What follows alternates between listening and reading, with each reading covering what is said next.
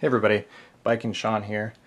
I've been seeing the Spyderco collection video tag going around, and I've seen some really awesome collections. Recently, Nuts for Knives. I just saw a video that he did on his Spyderco collection, and you got to check out his channel. I told you guys about him in my 500 subs, over and under 500 tag shout out video. And seriously, if you're into Spyderco, you have to go look up his recent Spyderco collection video, because he's got a crazy collection of awesome Spyderco knives. So my collection is nowhere near as extensive as most of the ones that I've seen. Smoke Eater 908 did one. I think that some other people have done them, but I just kind of wanted to throw my video up there and let you guys see my collection of Spyderco knives.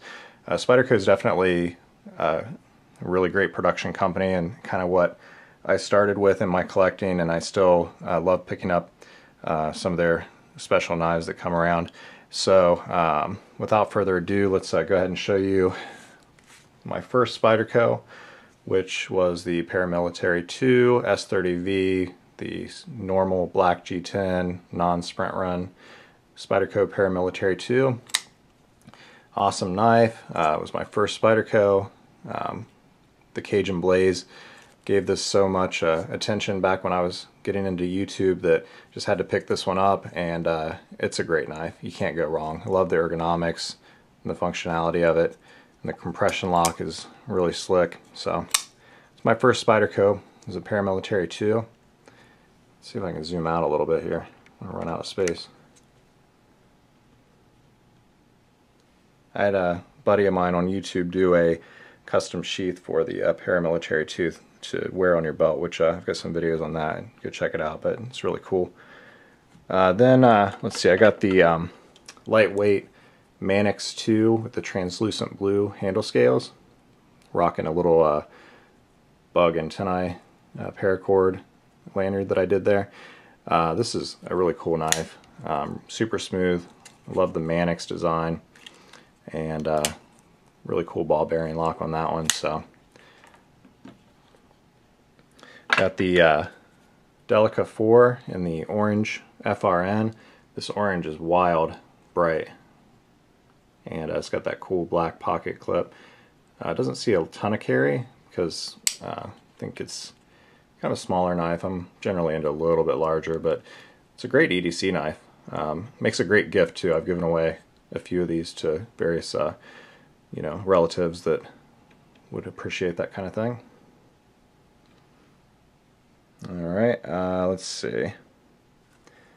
Got another Manix here. This is the Manix 2 XL with S30V and a little Emerson skull there.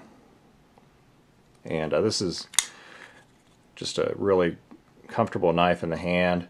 I love the blade shape and size. This one is just an all-around good knife. I think they started skeletonizing the handle on this a little bit recently with the most recent iterations that have come out, and I haven't tried one of those out, but this one's a little heavy. I'm sure that that's even better with the slightly lower weight, but at any rate, this is a cool knife. Alright, we've got a couple of Enduras. This is a gray Endura with the full flat ground blade. Doesn't really get a lot of pocket time. I just really kind of wanted to try out the regular FRN Endura. And I do love the gray FRN. I think it's a nice color. But the reason I got this one is basically because I got this Damascus Endura with the jigged bone handle scales with the titanium, blue anodized titanium bolsters. And this was my first Endura. And I really wanted to try a regular version in FRN as well, because I just love the shape of this knife. It's so slim, but it's got a lot of reach and the great blade design. But this one's just pretty awesome.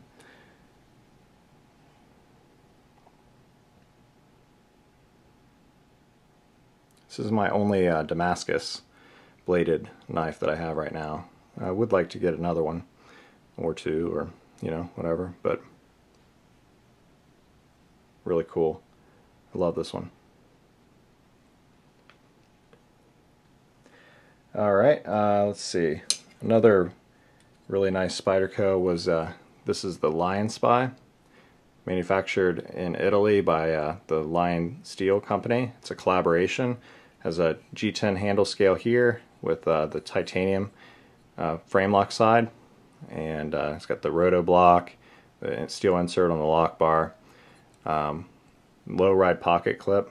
I put this lanyard on here with the Spyderco bead. It really helps get it out of the pocket because this pocket clip is really nice retention and really low riding, but with most low ride clips it makes it a little harder to get the knife out.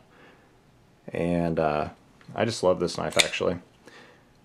It's got a different kind of blade design there with a really high grind, a really thick deep cutting surface blade there, and large opening hole, nice thumb ramp, great ergonomics, and check out the beefy stock on this one. It's 4mm blade stock, or 4.5. I think it's 4. But yeah, it's just a really great knife. It's really smooth. The lockup is incredible. Best lockup probably on any frame lock that I have. There's a couple that are close also, but it's just super tough. And really easy to disengage, no stick, very smooth. This is a nice knife. I think they've released another production run of these, so if you're interested, I would recommend this. This is a great knife. And then I have my recent acquisition, the Spyderco Techno, with just this awesome finish on the titanium slabs, the stonewash. It's really what drew me to this knife, and the feel of it. It's very nice stonewash feel. It's kind of smooth, and that blue backspacer just looks great. Love it. Nice pocket clip, and just a stout little blade. Comes out really well. Nice blade shape, really usable knife. Even though it's small, it's comfortable. It fits in the hand nicely, and you get a lot of cutting edge. So another really great knife. I used to have all of the 3 of the Sage series knives. I had the Sage 2 titanium, which I would choose this one, the Techno, over that Sage 2, even though it's a great knife, and I do really like it. This one I just kind of like a little bit more, the ergonomics and the feel of it. Finally, I have one Spyderco fixed blade, and that is the Phil Wilson South Fork with S90V. Just a beautiful, beautiful fixed blade.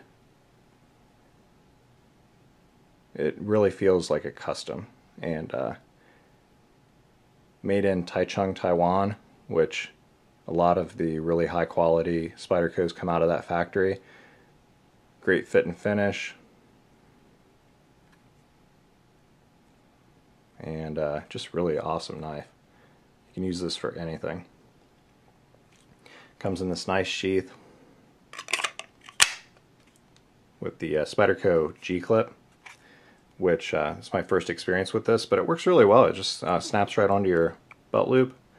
I'm not sure if it's the perfect solution, but it's good. It works well. And then just really great construction on this this sheath. It's folded over with the bolts just on this side. It's really nice. It's great retention. So anyway, that's the only Spyderco fixed blade that I have. Alright guys, that's my Spyderco collection. Hope that you enjoyed the video. I look forward to seeing... Oh shoot, look, I just tried to wrap it up and I've got 2 tiny little knives hidden off to the corner here. I'm sure somebody would have picked that up. I always talk about this one. It's my Spyderco Jester in a gray G10. Awesome blade shape on that. Really cool. Really, really useful. Use this all the time. And I got this one in a trade from Blade Ramble. And it's the Salt version of the Ladybug in H1 steel. And you can see that they're basically the same handle design and just different materials and a little different, well, a much different blade shape there. But it's really cool to have these.